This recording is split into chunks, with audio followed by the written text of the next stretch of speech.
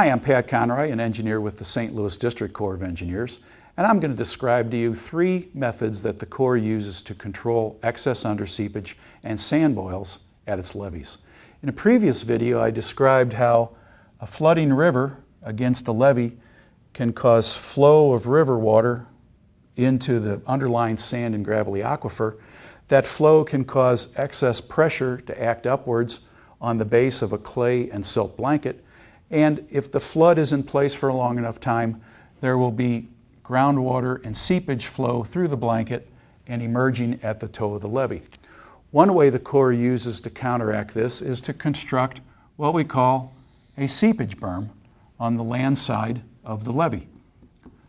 The berm is made of sand, and the weight of the sand in the berm plus the weight of the blanket is enough to counteract the upward pressure acting below it.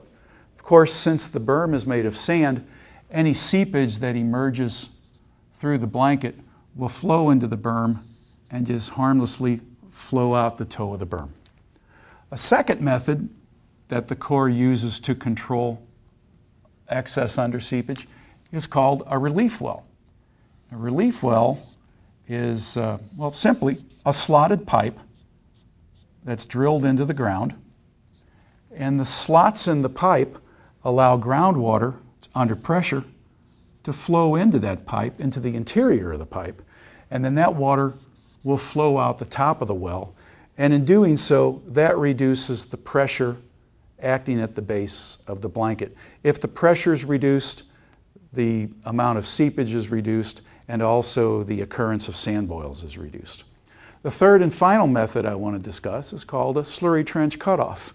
The slurry trench cutoff is built over on the riverside, and the cutoff trench is constructed or excavated completely through the blanket, all the way through the sands and gravelly aquifer, and then that trench is backfilled with a clayey material, and then when completed, that trench cuts off the flow from the river so that there's no excess pressure developed.